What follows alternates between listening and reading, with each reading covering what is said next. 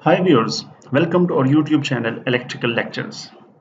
In this video, I will be showing you how to use 3D plotting feature of Matlab.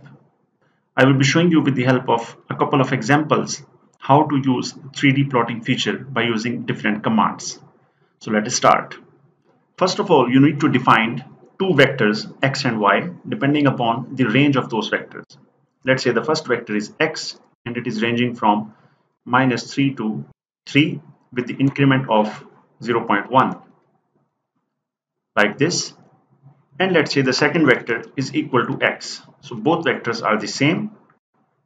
Now we have to generate 2D matrices out of these two vectors by using mesh grid command.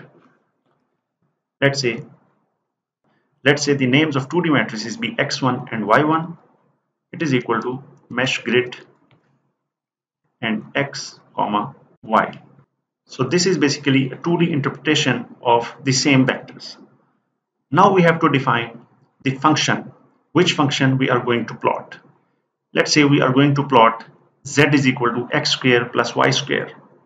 So we will simply write here that z1 is equal to x1 square plus y1 square. I have used a dot because x1 and y1 are matrices. So this is our function. Press enter. Now we need to plot.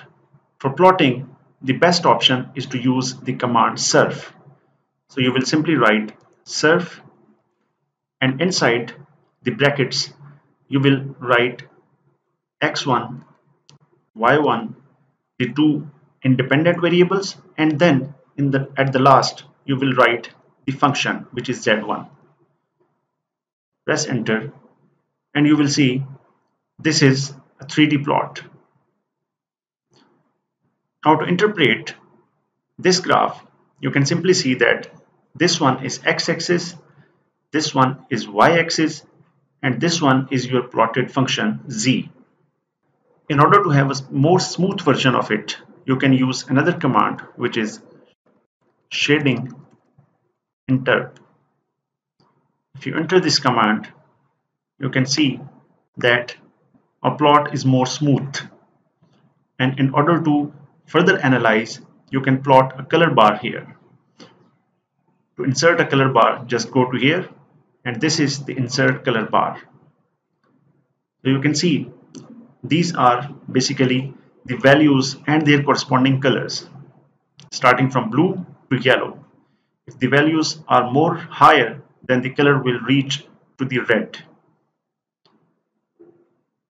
So now this was a very simple function. Now let us move to another example for a bit more complicated function. Let's say the function is this. So to plot this function, we will use the same x and y axis. So we'll simply need to redefine z. So I will write z1 is equal to exponent minus x1 square plus the second term, which was exponent minus y1 square. So this is our described function. Now we will use the same command of plot again, which is surf x1, y1 and z1. So you can see this is another type of 3D plot, and again you can smooth it and you can put a color bar like this. So here it is. Similarly, you can also use some other functions. For example, instead of surf, you can write mesh to plot it without colors.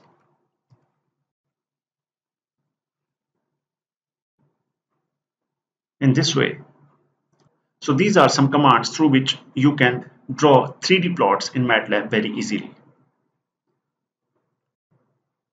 Thank you for watching this video. Stay tuned to our channel Electrical Lectures.